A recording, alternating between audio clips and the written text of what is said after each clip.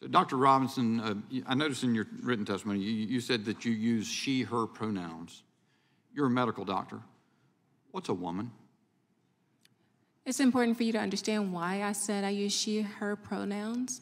Well, because I understand that there are people. I was explaining why I'm asking the question, but I'd just like to get an answer to the question. What's a woman? I think it's important that we educate people like you about why we're doing the things that we do.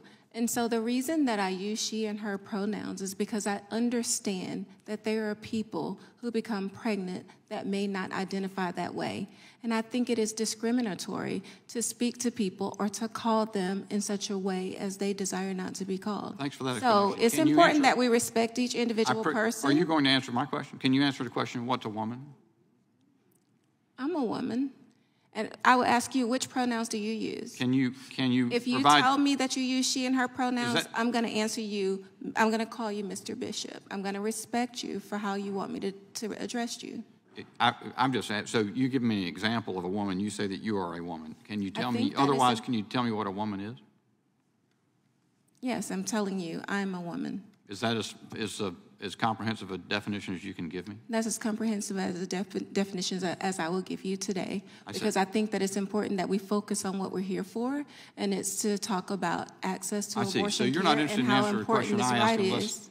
answering a question that I ask unless it's part of a message you want to deliver. Is that right? I'm sorry. You're Because not. I was talking and you were talking Yes, at the ma'am. same time. I'm right. It's my time.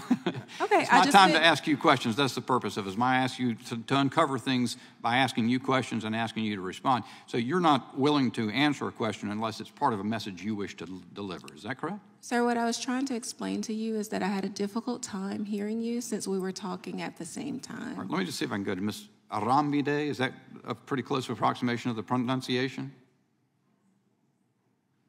Arambide? Arambide? Okay. What do you say a woman is? I believe that everyone can identify for themselves. Okay. Do you believe then that men can become pregnant and have abortions? Yes.